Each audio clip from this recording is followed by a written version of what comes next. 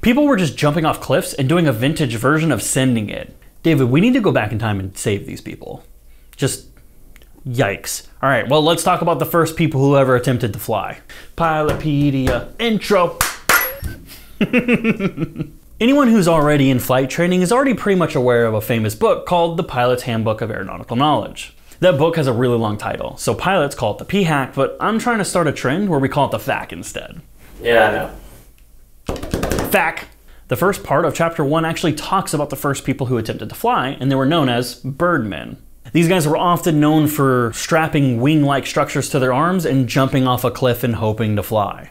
Now hear me out. When you rid your mind of the understanding of physics and how planes fly, and no, it's not magic, it actually makes sense why these guys thought that strapping wings to their arms and jumping off a cliff would actually work.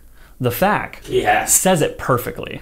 Logic dictated that if the small muscles of birds can lift them into the air and sustain them, then the larger muscles of humans should be able to duplicate the same thing. Unfortunately, at the time, people didn't understand the intricacies of birds, such as they had mesh muscles, and they had parts of their body that act like flaps or spoilers, or the fact that pigeons aren't real and it's a part of government drone program. I mean, have you ever seen a baby pigeon? I'm just kidding.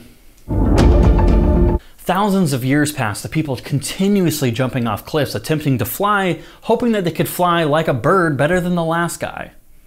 Even Leonardo da Vinci proposed a bunch of flying machine ideas, but they were all flawed designs because he clung to the idea that humans should be able to fly by having bird-like wings. Eventually, in 1655, a mathematician named Robert Hooke came into this wild party of attempted flights with some buzzkill news. The human body simply does not possess the strength to power artificial wings. So what is humanity's next step towards aviation then? As inventors and scientists face the reality that humans can't simply attach bird-like wings to their arms and take flight, they looked for new solutions. Little did they know, a flying contraption had already been in use for the past 2,000 years.